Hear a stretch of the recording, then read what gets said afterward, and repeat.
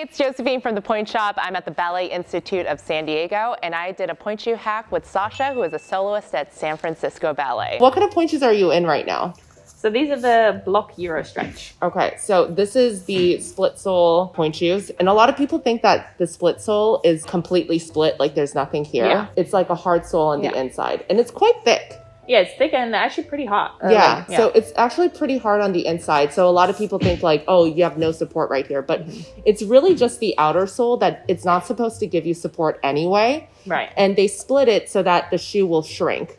And oh my gosh, you guys, you need to see her feet right now. Even just the shape of her foot is high profile and high arch. It's insane. And then when you point, like she bends, oh my gosh, in half. So this type of foot in every other pointe shoe is probably going to be really baggy at the end, right? Yeah, when I was younger, it used to just like always around the arch would be baggy, the heel would be baggy, and I always felt like my foot never looked good. And with dancers that have really flexible feet, that have a very high arch and very flexible ankles, they tend to shrink in their pointe shoes. When you stand on flat in pointe shoes, it feels like it's the right size. But when you go up on pointe, everything is baggy and it looks like your shoes are way too big for you. That would happen with almost every pointe shoe that Sasha was wearing before until she discovered the block Euro stretch. Back when I was dancing in Dutch National, they had these lying around and I was like, oh, these are so cool. Like I put them on and I was like, okay, these are it. This is it. I didn't even like try anything else. Like, hey, this is perfect. My feet look great. It bends exactly where I want it to. The shoe feels like a slipper on my foot. The stretch satin is like the miracle. It stretches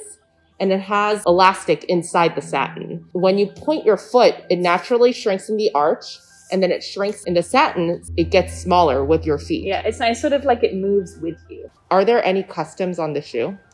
Not at all. Not at all. Nothing. So the stock shoe is actually the most consistent because it's the same way every time. If you get a maker, one person makes a lot of the shoe, as opposed to a stock shoe, there's like multiple hands that it goes through and it uses some machinery. Right. So it's a little bit more exact and a little bit more consistent. The one thing I will say though, is that because this is elastic, the satin, when you fray the tip of your shoe, it somehow comes pulls off. up. It starts like pulling up a little bit. Yeah. And keeping it on, it's a little slippery because it moves with the shoe. Mm-hmm. So I usually cut it off and then I darn the edge just so it doesn't start fraying. You're just doing it to grab. Yeah, to grab the satin. Yeah, exactly. She cuts the satin off the tip, but remember, because this is a stretch satin, there's elastic inside the satin. So if you wear out your satin here, it'll start to rise and then it'll get kind of ugly because the satin will kind of stop right here. So the only reason why she darns her pointe shoes is to grab that satin, make sure that it doesn't rise up. You need like little nail scissors, you know, because they're like sharper. Oh, so you really go down all the way to the top of the shank. Yeah, like so. So I do my darning thread and I usually do it double. Just so it's a little thicker and also it can help from slipping. Obviously. Yeah. So fit it through. Start quite low already. Yeah. Because like these little sections, when you PK onto point, can be a little slippery. This satin is pretty slippery too. Yeah, that's why I cut it off. Yeah. So you could technically leave it like this, that eventually it kind of starts to pull up as you wear the shoe. While the needle's like sort of pop out, I do a little wrap around the needle and then pull through. Yeah, it's because it's thick thread. A lot of people darn their pointe shoes for different reasons. A lot of it is longevity. A lot of it is finding the edge a little bit more. Yeah. But your sole purpose of darning is to keep the satin intact. Yeah. Yeah, so then I just do that the whole way around. I try and not do too close together and not too far apart. Just a nice little, like,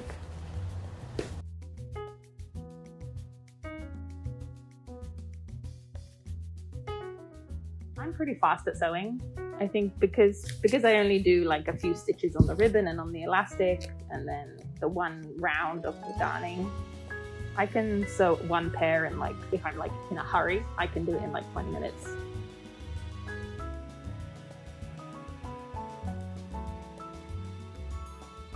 I'm done. And because you're not really using this for any other purpose other than to keep the satin on, you're not going all the way around. No.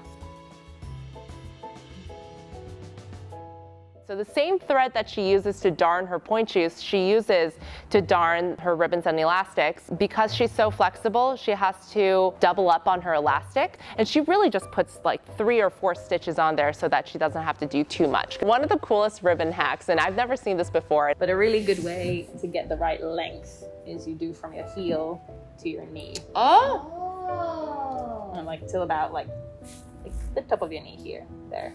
That's so smart. And so it's sometimes a little bit longer, but it's better to have it a little bit longer than not long enough. I like my ribbons a little longer. I get nervous when I need to suddenly untie them and I can't because the ribbon is too short. I think that was a really cool trick for people who just buy rolls of ribbon. So it was nice to see her hacks. And it was also a testament to how strong she is as well, because she is making this shoe last a pretty long time.